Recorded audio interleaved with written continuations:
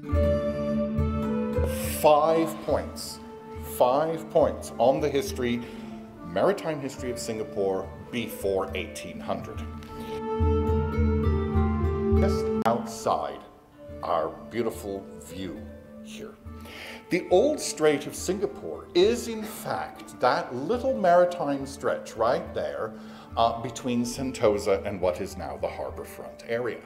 This is a very narrow waterway, and I will explain in a moment why this was chosen and not a bit further out in the water.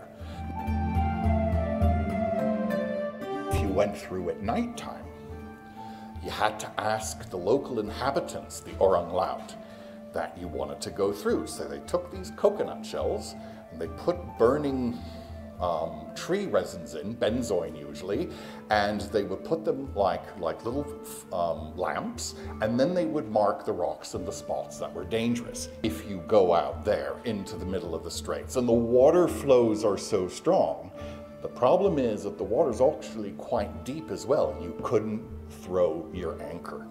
Second point, have a good look at this map of Singapore and the region from the year 1615.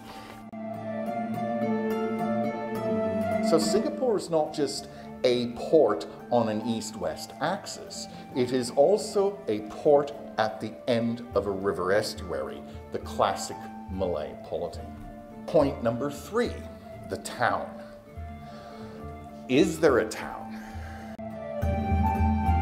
There is a hunch among some historians, even archaeologists today, who say, well, probably the one around Kampung Glam, because the archaeological evidence from the one on the Singapore River really doesn't give us very many clues for the period afterwards. But the archaeological evidence found in the late 60s and 70s from the Kampung Glam area do hint that there was something there in the 17th century. Singapura in various spellings, at least 20 different variants for the word Singapura, and sometimes it's called Shabandaria, obviously indicating the presence of a Shabandar or a portmaster. The most described people living here are the orang laut, and they are known to live in 2 types of boats. Some of the boats are long and thin, we are told, and others are round. These round boats are an interesting curiosity because the Portuguese refer to them as baloas, which means balloon. My 5th point concerns early colonization plans for Singapore.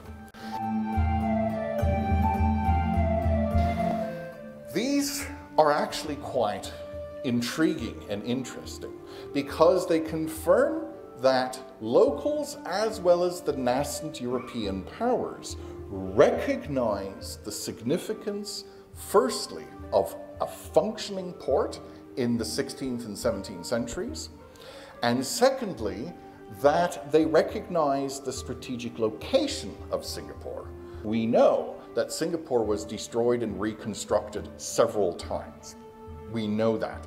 Just yesterday or the day before, I had lunch with one of my history colleagues, and he said, so how many times? I said, at least 4 times, possibly 5, maybe even more, but those are the ones that at least we can reconstruct based on records.